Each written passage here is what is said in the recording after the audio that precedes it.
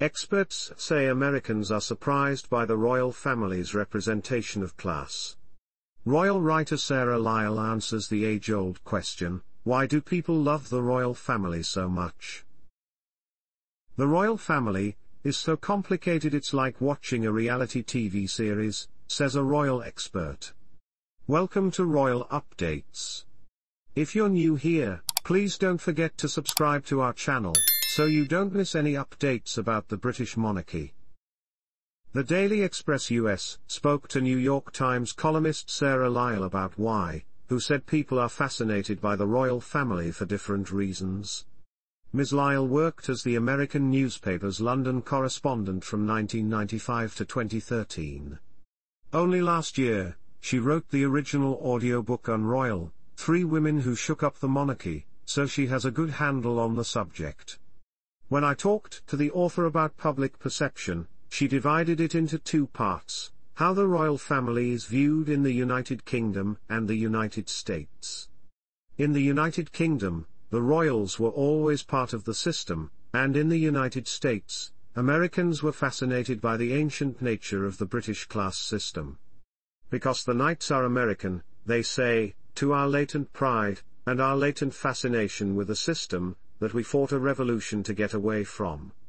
Lyall explains the differences between the British and American public's relationships with the royal family. In the United Kingdom, the royals are part of the fabric of society, and in the United States, the royals are part of American history.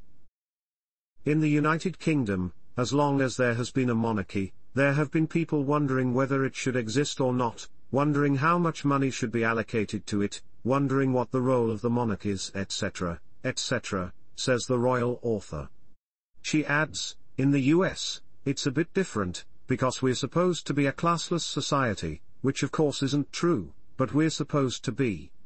But we're quite fascinated by the archaic nature of the British class system. She uses popular culture as an example, saying, I think it explains why we're so fascinated by Upstairs and Downstairs and Downton Abbey, and all these other shows that focus on the upper class and their relationship with the lower class. I think this structure is very amazingly represented, she adds.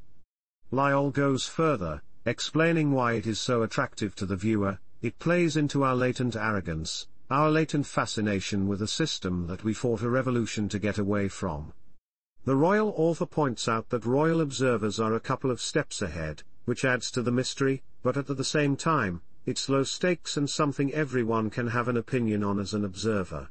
I also feel like, in this very difficult moment that the world is going through right now, and I found this when Prince Harry and Meghan Markle did their interview, why do people care so much? She points out. On one level, people care, because Harry and Meghan have been speaking to the public through an interview with Oprah Winfrey, saying things that royals wouldn't normally say, and talking about private matters, which has led to a family rift.